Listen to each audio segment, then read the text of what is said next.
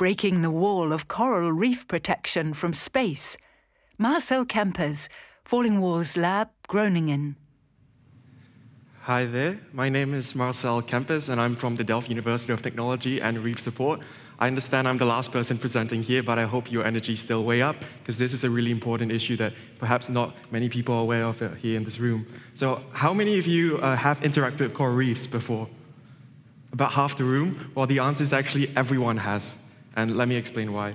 So coral reefs only cover 1% of the ocean's surface, but it supports over 25% of our marine life. So everything on the food chain from the oceans have interacted with coral reefs at some point in their lives. It also supports over 1 billion people in coastal protection, food, and tourism income. It's also a really vital source of our medicines, cancer treatment, leukemia, arthritis, viruses. On May 1st, the compounds from sea sponges has just been tested for COVID-19 treatments.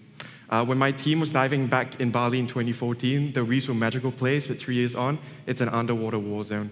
I just arrived from Cape Town, South Africa. We have the Indian Oceans and the Atlantic corals, and it's the same story. So why is this happening? It's because oceans absorb 90% of the surface heat of the planet, and when zooxanthellae, the algae that lives on the corals, gets too hot, it leaves the corals bare to be bleached by the sun. A coral reef also cannot withstand a fishing vessel dredging through its layers, and also when we stamp on reefs, they just die. They're not adapted to that. Coastal development and industrial development, unsustainable agriculture also pollutes the nearby oceans, growing the algae and suffocating the corals.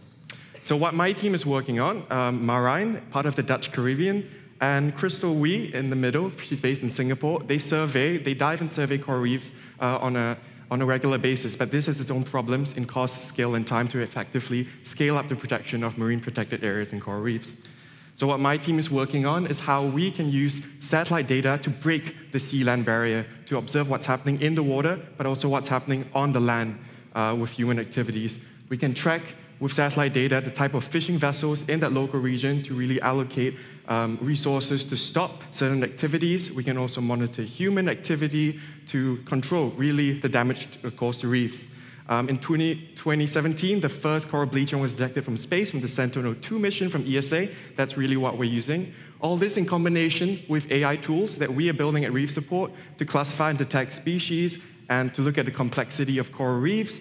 It's a really, really complex type of investigation, goes into an open map where we can precisely look at which locations around the world are at risk, bleaching, recovery, so that we can allocate really precisely the conservationists and the local authorities to make policies to protect really special areas, and so that we can have our coastal ecosystems recover, which they do so very quickly by themselves. And we also advocate for citizen science so that everyone here can really interact with the reefs with data to share information about how we can protect our oceans. Thank you very, very much.